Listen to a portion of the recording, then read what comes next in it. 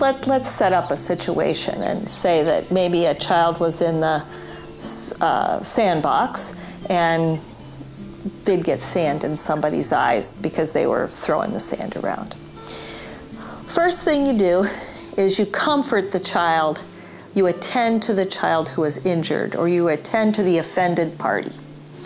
And you do it in front of the child who was the perpetrator in this event.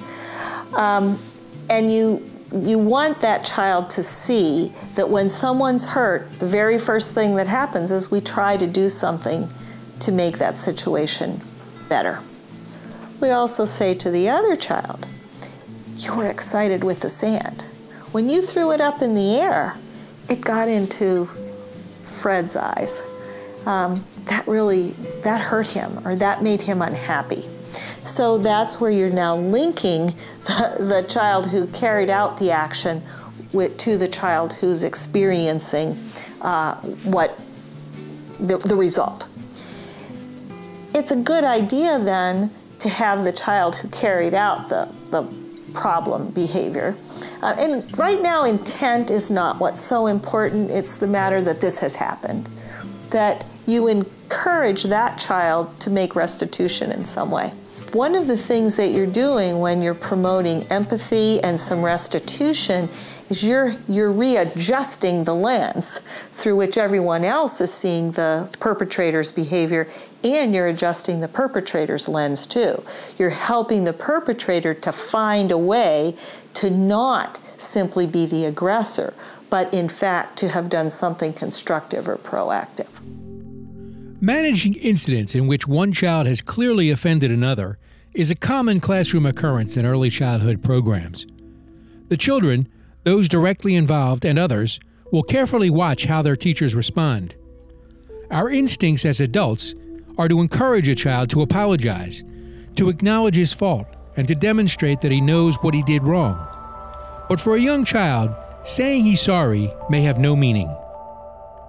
Depending on the child's developmental level and also on the child's individual needs, it's about getting to that point where you don't force them to apologize, but to get them to understand, in tiny increments, what is appropriate and why would you act that way, and understanding the nuances in between those, what you want them to achieve and also what the child realistically can do. And I think that in itself is a good outcome, as opposed to having apologetic children who don't really understand why they're apologizing for something. Children as young as 3 are able to tell genuine sorry versus not. So when we make a child walk up to another child and say, sorry, everybody knows it's not real. Everybody knows. It is not empathic, it is not constructive, it is not real. The victim knows, and that isn't a good place for the victim to be, because now they have the problem. This person said sorry, supposedly the incident is over, but in fact it is not. That's going to simmer away. The perpetrator has learned, well, the way I get out of these kinds of behaviors is or these kinds of situations, all I have to do is say sorry.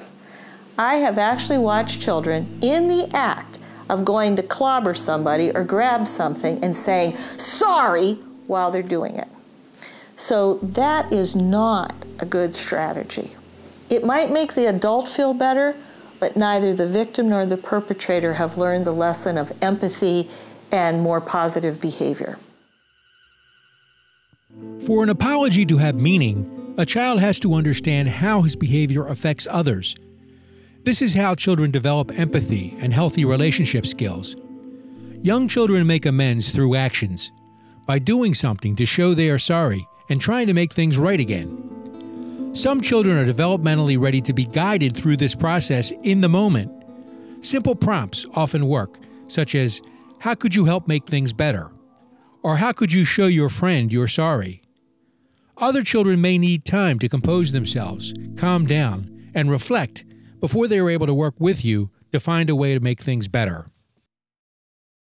It might be 5 minutes later that child's kind of forgotten about it and, emotionally more, you know, playing, ready to go. And just to take a quiet moment with that child and talk about, you know, I know you didn't want to talk about it, but so-and-so, you know, it was hurt or hurt their feelings, and talk with them about it. So you don't have to make them afraid that they're going to, like, get in trouble later or anything, but I think the really good teacher knows you probably don't run after them, but yet you deal with it when that child's maybe a little more ready to deal with it. I think you have to say, this is too hard for you to talk about right now. I'm going to check in with you later, and that you have to actually remember to check in. You know, it's like, I see this is just too hard right now. Maybe you're too mad or too sad, but you've got to then go to that kid and say, you know, what, you know, can we talk about this now? You may not, you know, the first 17 times you do that, that child may never agree to talk about it. They have to know that you're going to come back, that you're interested. I mean, I think that's the thing of all the new things, is that if something doesn't work the first or second time you do it, you say, see, I told you that didn't work. And it's like, it's not like that. It takes time. You're building a relationship with somebody who clearly doesn't feel safe in expressing feelings. And so that's not an overnight thing. In a caring, learning community, making amends is the first step taken by a child who may have caused a problem. But it's also important that teachers help the other children, those directly affected and those who witnessed the incident, to accept the child back into classroom activities. So I think we need to really look at how we help a child re-enter a situation. And we, again, want to create opportunities for that child to come back in, but they're not going to necessarily be able to deal with what just happened at that moment. They need to calm down, and they need to put themselves back together.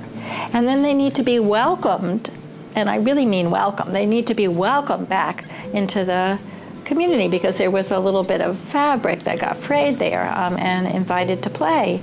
But you need to be able, I think, to structure those situations for children so they can learn them.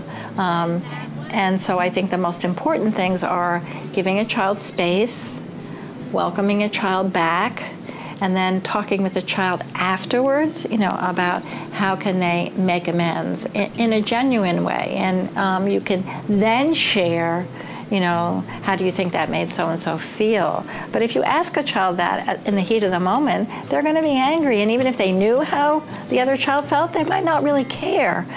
So I think we have to be realistic about the timing at which we try and teach these lessons, because sometimes children, just like us, are more receptive to learning them than others. Classrooms in which conflicts are consistently and fairly resolved are havens of safety for young children. They develop trust in their teachers and come to believe that they can work together to solve their problems. That when kids feel like they can come to the teacher if they have a problem, that if they lose it and hurt another child, the teacher's not going to punish them, but is going to take a proactive attitude to help the child and the other both learn in the situation. The teacher isn't going to say, now you go say you're sorry, but say, you know, I think his feelings got hurt as a way you can help him feel better. That when teachers help kids meet those basic safety needs of belonging and of towards expressing strong emotions in non-hurting ways, then those kids take off. Then they work on solving problems creatively. They begin to show friendly, supportive gestures towards others. They begin to do perspective taking to be inclusive to the kids, their classmates.